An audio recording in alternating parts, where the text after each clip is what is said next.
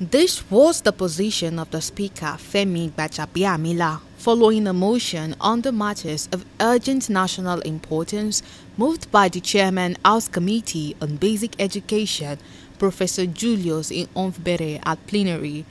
The lawmaker stated that Asuu president had recently threatened to call out his members across the nation if all issues, including those of unpaid academically earned allowances and the university's revitalization fund, are not addressed within a period of 3 weeks. He observed that the future of Nigerian students once again will be negatively impacted if the impending strike is not nipped in the bud by the federal government. According to him, incessant strike disrupt the academic calendar and contribute significantly to the poor quality of graduates in the country, with far-reaching implications for national development. Professor Julius noted the strikes encourages brain drain, migration of students abroad, and low world ranking of the nation's academic institutions. The money is there to pay earned allowances that is in the central bank. What is holding it between the federal government and the central bank, I do not know. So all I'm asking, dear colleagues, is let us beg the federal government to live up to expectation and implement an agreement is signed without duress. Simple. If they disrupt these universities again, the implications will be very far-reaching. And we can't continue like this. This is about the 10th strike from Asuu. And you can't blame Asuu. A worker can only use the implement he has that he knows that the boss will listen to him. Just like your driver can decide to stay out of work and still you drive to work if you don't know how to drive.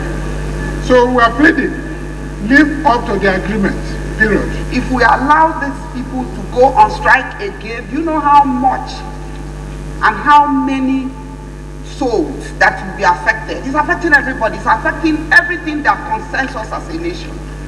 And so, Mr. Speaker, honorable colleagues, I have to plead with you to use your good office as you've been doing since 9th Assembly to call these people to order, to intervene. This is not the issue of I am right or I am wrong. Even the Bible says that it is wrong for you to make a vow and not keep to it. It's better that you don't. For the fact that they have agreed and they came with this agreement, those agreements should be simply followed to the letter. Now we should question ourselves. Are we doing the needful? And if we are to do the needful, the federal government should provide that money in the next 1 month.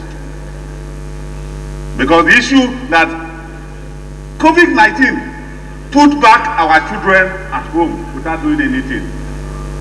Now, we also want to use our hands to make them sit down at home without doing anything. The question is, Mr. Speaker, will you preside over a generation fund that will graduate and yet not make meaningful impact in the economy of your country? The onus is on you today, sir, because you are the leader of the 9th House of Rep. You are leading me. Anywhere you say I should go, I'll follow you. To deploy enough funding to the tertiary institutions with a view to remedying the situation. And luckily enough, we are in the process of passing the budget. Why shouldn't we take the bull by the horn, having regard to the problem, and then deploy enough resources, taking advantage of the present budget that is before us, to deploy enough resources to the tertiary institution with the view to remedy the situation, because the budget as it is presented now is not sacrosanct. The Minister of Education and the representative of Asuu will meet in my office on Thursday. Meet me in my office on Thursday at 2 p.m. Finance, Asuu, and Minister of Education, so that we fast track this matter. Those in favor, please say aye. Those against, please say nay. Ayes have it. Adopting the motion, the House urged the federal government to urgently take all necessary measures to open a realistic negotiation with Asuu to stop the strike and implement the signed agreement in the interest of students, parents, the education sector, and the country.